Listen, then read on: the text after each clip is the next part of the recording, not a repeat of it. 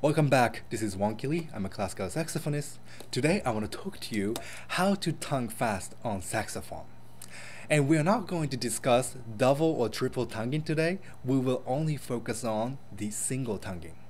Now, what is the fastest tempo that we could single tongue? And I would say it's going to be around 140 beats per minute with 60 notes. When you're learning saxophone, most of us struggle with tonguing. But tonguing is so crucial because it is literally everywhere in a repertoire. So today I want to show you my specific approach to fast tonguing. Obviously there are many different kinds of approaches to this technique, but I want to give you 5 professional tips to achieve fast tonguing on saxophone. Now before we begin, I'm going to make more tutorial videos for specific saxophone techniques, so if you're interested, please make sure to subscribe. Tip number 1. Tonguing is not an attack, it's a release. We feel that tonguing is literally attacking the reed with our tongue, but I want to take a look into this from different perspective. And this is so important to realize in order to truly understand what's going on with our tongue and the reed. When you're tonguing, the moment your tongue is touching the reed, there is absolutely no sound.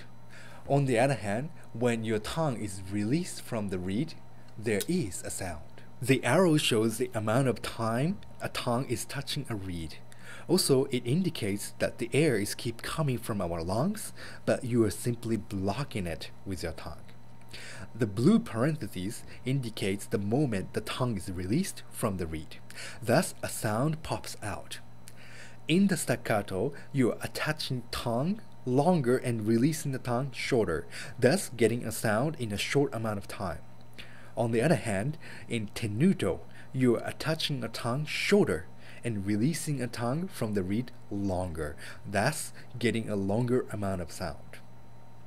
I mean, it sounds obvious when you think about it, but psychologically, many of us are thinking more about how to attack the reed rather than how to release from the reed. And main benefit of this realization is that you're not going to use excessive amount of force on your tongue when you're attacking the reed. And here's the good news. Your tongue already has enough power. You don't even need to practice, you are born with it. Tongue happens to be one of the most strongest muscles we have in our system, and it comprises of many different muscles. For example, you're speaking all day, but you never actually get tired from speaking, right? I mean, you never say your tongue is tired so that you can't speak. It's because your tongue is made of different kinds of muscles that can cover the same task. So if one muscle gets tired to do one task, other muscle kicks in to do the same task. So it's actually a pretty amazing organ we have. So I would say let's just relax first. Once you understand these concepts, let's talk about amount of force necessary to stop a reed from vibrating. And the answer is very little. Which brings us to the second tip, tip number 2, use half-tonguing. Half-tonguing is a unique technique in which you use your tongue to mute the reed. So you're attaching your tongue to the reed, but reed is still vibrating enough to create a sound. So it gives a muffled sound. Let me show you.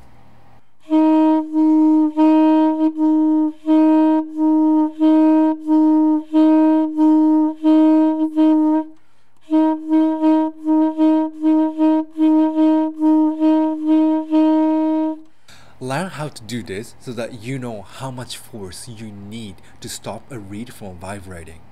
And you will quickly realize that you don't need much force to do that. Now let's talk about position of our tongue when we are tonguing. We often use the word front, middle, or back to describe the position of our tonguing. But I want to avoid using that today because our sensation and actual movement of our tonguing are often quite different. So I can say use the front of tongue, but that may be completely different for each student how they perceive the frontness of the tongue. Instead, I will give you my favorite syllable for tonguing, which brings us to the tip number 3. Use na for tonguing.